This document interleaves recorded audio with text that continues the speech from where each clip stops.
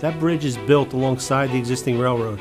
Then in one weekend's time, we'll shut down the main line of the railroad, diverting all traffic on the rails, and actually push or slide that newly constructed bridge into place.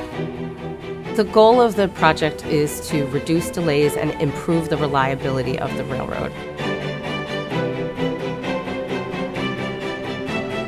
It involves a lot of logistics and it's an immense amount of coordination. This is a really tightly organized operation, timed down to like literally 5-minute increments.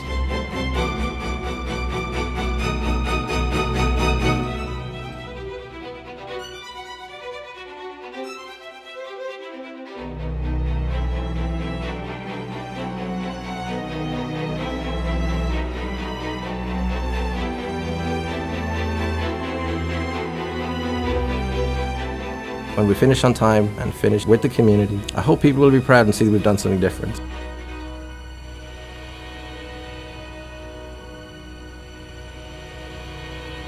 Our goal is that there will be no impacts to the daily commuters. We try to mitigate these potential impacts by working away from the peak flow, and everything is done so and planned in a manner so that the users of the railroad can pass through without impact.